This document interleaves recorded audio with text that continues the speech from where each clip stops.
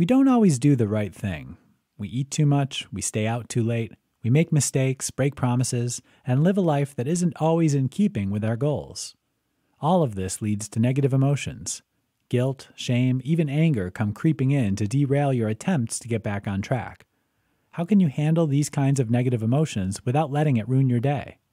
We start by looking at 3 ways you have used to handle it, and then move on to one technique you should be using all the time. Avoiding the emotion. Don't we love pretending we can make the emotions go away? We bury them, suppress them, explain them away, sometimes even turning to things like drugs or alcohol just to make them stop. The problem? Anytime you're avoiding something because of negative emotions, you're letting the emotion control you.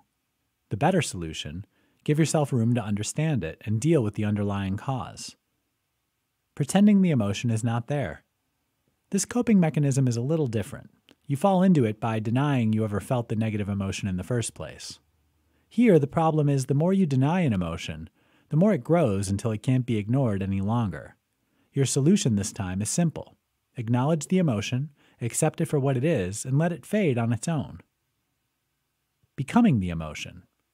Sometimes the negative emotion is so powerful, it becomes part of who you are.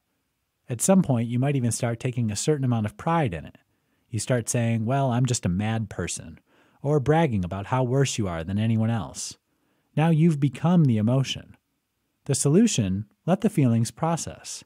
Journal, talk to a friend, whatever you need to do to let the emotion move on. Pro tip: start encouraging positive emotions, allowing them to come in and replace the negative. Learn. Learning the lessons of your emotions is perhaps the strongest technique of all. When you realize negative emotions are useful in your life and there to teach you about yourself, doors start opening. You begin to see different possibilities. Feelings as educational tools have no power to control you at all, but conversely have the power to change you in very positive ways. Like when you're feeling angry about injustice, and you use this anger to create positive change in the world.